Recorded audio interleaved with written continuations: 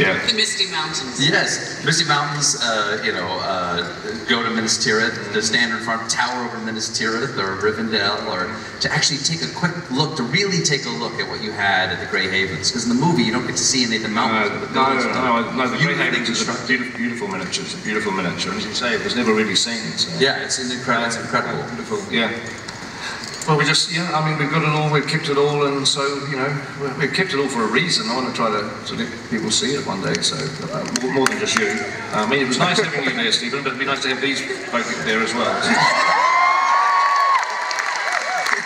thing that you don't see in the movie, I don't know whether you took it out digitally, but when I went and looked at Grond, you have Grond, it's like the 12-foot long version of Grond there, the Warhammer that knocks down the gates of Minas Tirith, is that it's a wolf.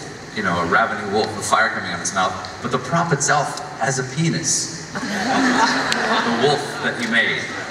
It's a penis, and it's very sharp.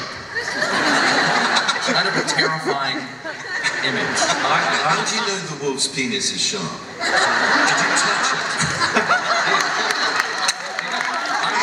I'm a super fan. I mean, I didn't actually realise it until you pointed it out. No, it wasn't removed. I mean, no one ever asked us to remove it in the film. Did you remove it? No. Must be there somewhere. It's there. Yeah. Stephen, it's because of people like you running around and touching wolves' penises that Comic-Con is a scary place to be. All right.